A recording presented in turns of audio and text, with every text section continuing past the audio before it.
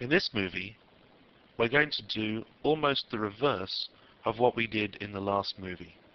In the last movie, we knew exactly where our substring was going to start and where it was going to finish. In this movie, we're not sure exactly where within the larger string we're going to find our substring, but we know exactly what it is.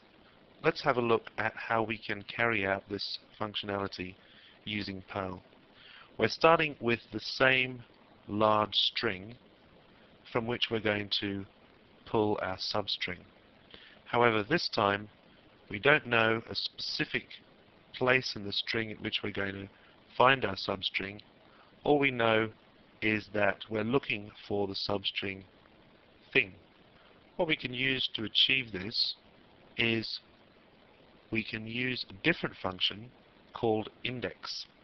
And what index gives us is not a string, but the position at which the particular string that we're searching for can be found. So what we end up with here is the numeric value of the position, and how we do that is to use the index function with two arguments. The first argument is the name of the string in which we're going to search. That could be the name of a variable in this case, or we could use a literal string enclosed in quotation marks. The second argument is the substring that we're looking for.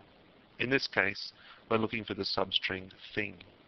Now, the index function will always show us the first instance that it finds of the substring that we're looking for.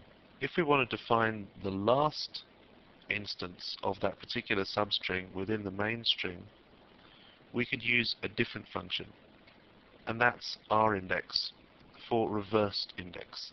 So this time we're finding the last instance of the thing substring within our larger string.